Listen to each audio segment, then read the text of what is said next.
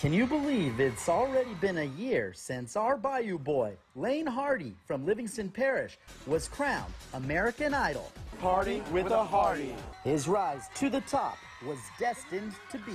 He's like the all-American kid. He's our Louisiana guy. We even went out to Hollywood for Laine's incredible journey. He is from the Bayou, and he's working it all the way. He's working down the whole river. Yeah, he's found his... Down the swamp and back. Yeah, he's found his attitude. He's found his actual identity. Instant identity. Instant identity.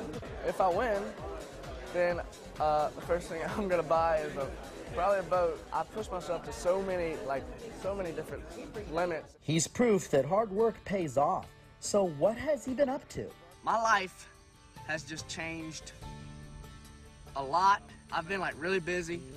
I've been working real hard, and it's just been crazy and hectic and fast-paced.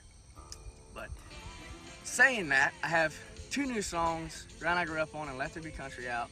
Ground I Grew Up On has a music video for it. We shot that here in Livingston, and I had family and friends in it. It was a really fun day. And this idol has something to say to the idol hopefuls. Some advice I'd give to the remaining contestants on American Idol would have to be just don't give up, keep on going, because it's a fun experience to go through, and you'll be thankful for it down the road. But I just want to say thank you to all the fans that got me here. I wouldn't be here without you. Thank you so much. Good. You've earned it.